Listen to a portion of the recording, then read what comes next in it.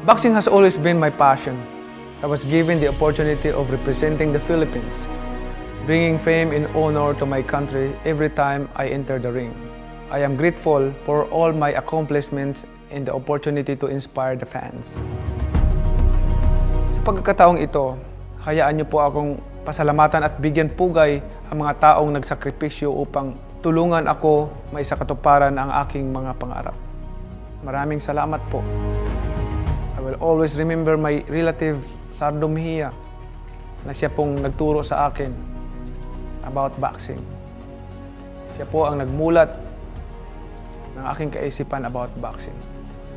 And after that, nangarap po ako na magkaroon ng pagkakataon na makalaban sa Olympics. Ngunit hindi po ako nakuha na maging bahagi ng Philippine team. Na-reject po ako. Sinasabing wala raw po akong pag-asa sa boxing. Ngunit hindi po ako nawala ng pag-asa. Hindi po ako na-discourage. Mabuti na lang tinanggap po ako ng Davao del Sur Province upang maging bahagi ng kanilang boxing team. Sila po ay naniwala sa akin. Kinakailangan kong iwanan ang pamilya ko sa Jensan para matupad ang aking mga pangarap. Napakabuti po ng ating Panginoon dahil dinala niya po ako sa mga pamilyang nagkupkup sa akin at tumulong. Taos puso po ako nagpapasalamat sa lahat ng mga taong naging bahagi ng aking tagumpay para marating ko ang aking kinalalagyan ngayon. Sila po ang naging instrumento sa aking tagumpay.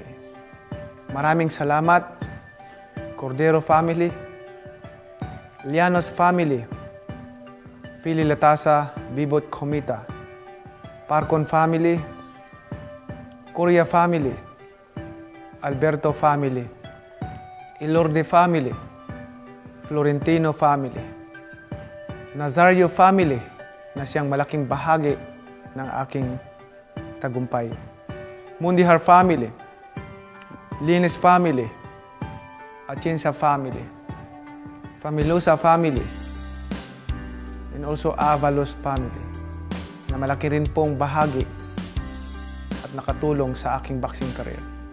Tolentino family, Vicencio family, Attorney J. Hall na siyang nag-invite sa amin sa Amerika, Aniel family, Shelly Finkel, Estrada family, Revilla family. Maraming salamat po sa inyong pagmamahal at suporta. Hindi ko po makakalimutan siyempre ang nag-recruit sa akin na siyang tumulong upang ako ay magkarating dito sa Metro Manila na si Pulding Korea. At hindi ko rin po makalimutan ang isa pang tao na tumulong sa akin at aking naging manager na si Rod Nazario. He brought me to the United States 20 years ago and arranged my introduction to my trainer Freddy Roach at Wildcard Boxing Gym. Freddy Roach was not only my trainer, but also my family, a brother, and a friend. I recognize the important contribution of those who become my trainers. Daghang salamat sa inyong tanan. Maraming salamat sa inyong lahat. To Pablo family, Mang Leonardo Ambo Pablo, Emil Romano, Rick Estahili, Vin Delgado, Bibi Tinagsa, Mario Sumalinog, Alex Ariza, Piñalusa brothers. Thank you very much. When you speak of friends, there is no one closer to me than Buboy Fernandez, whom I have known for almost my whole life. He is more than a coach to me. I want to acknowledge the loyalty and sacrifices of my training team with Roger Haplas Fernandez, Nonoy Neri, and Justin Fortune. And of course, Michael Cons, who has been with me since 2005.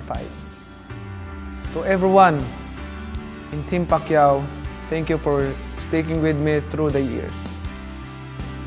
I want to recognize my former promoter, Bob Arom, in esteem a top-ranked promotion, for negotiating and staging most of my biggest fights and successful events in my career. Thank you. Towards the end of my career, there were people who also helped me. I would like to thank Attorney Tom Palge, Sean Gibbons, Al Heman, Tom Brown, Fred Steinberg, Attorney Jing Gakal, and Attorney Bong Gakal for giving me the opportunity to stay relevant and finish my boxing career with high-profile championship fight. To all the media who have taken the time to tell my story and for supporting boxing,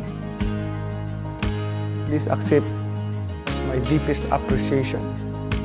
I truly value your hard work. Thank you po. To the boxing fans all over the world, thank you very much.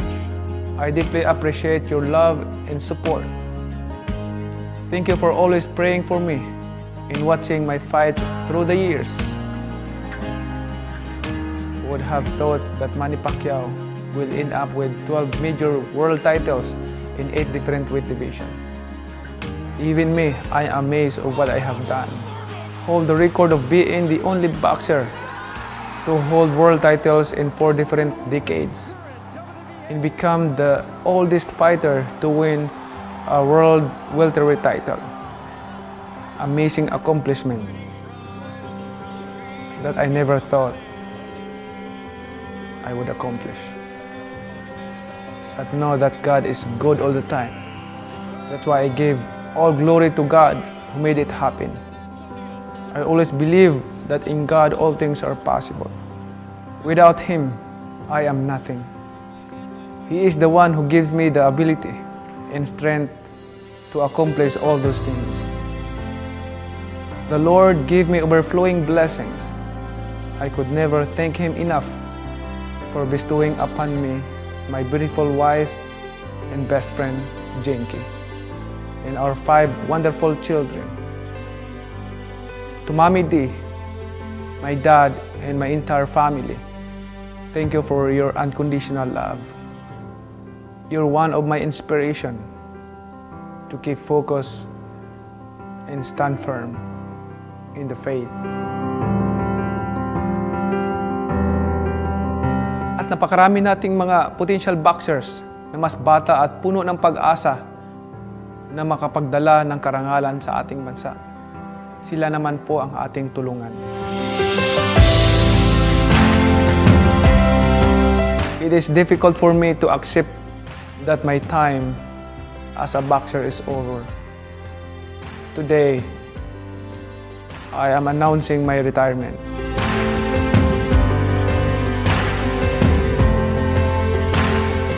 I never thought that this day would come. As I hang up my boxing gloves, I would like to thank the whole world, especially the Filipino people, for supporting Manny Pacquiao.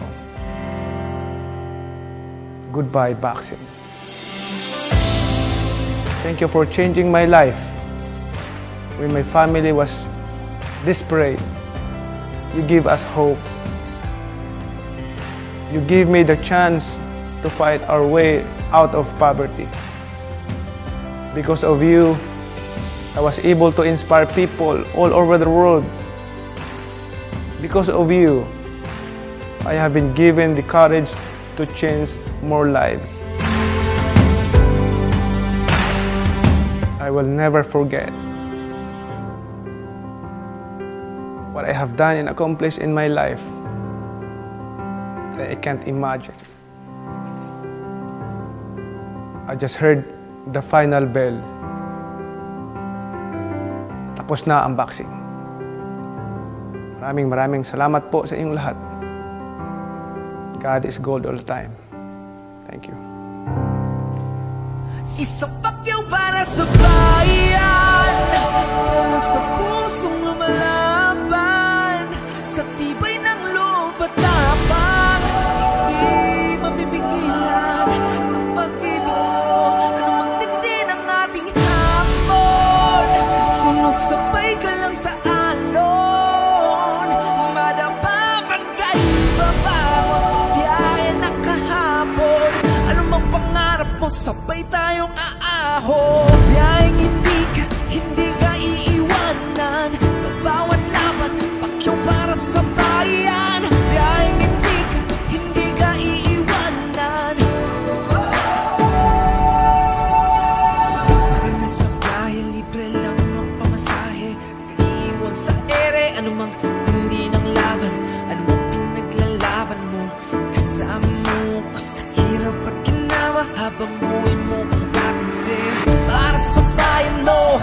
ambisyong totoo, harapin ang bukas ng may kulay at buo-buo. And put some love and faith, cause we will never fade. And put some Filipino pride, cause we're one of the greats. Sa tibay ng loob, bawat diskarte, nasan ka man ngayon, kasama mo ko lagi. Sa bawat laban mo, manalo at matalo, nandito lang ako, isang pacquiao para sa bayan, para sa pusong lumalaban, sa tibay ng lumatapang, kay di mapipigilan ang pag-ibig mo, anumang tindi ng ating hapon. Sumusabay ka lang sa alon, manapaman kay bababon sa biyahe ng kahapon. Anumang pangarap mo, sabay tayong aahon. Biyaheng hindi ka iiwanan, sa bawat laban, pacquiao para sa bayan. Biyaheng hindi ka iiwanan. Tara na sa dulo, anumang laban di sumusuko, isang pacquiao para sa tibay ng Pilipino. Saan man dako, saan man patungo, huwag kang matatakot, hindi ka ordinaryo. And put some love and faith, and we'll forever change. Let's raise the Philippine flag, cause we're one of the greats. Sa tibay ng loob, bawat diskarte, nasan ka man ngayon, kasama mo ko lagi. Sa bawat laban mo, manalo at matalo, nandito lang ako, isang pacquiao para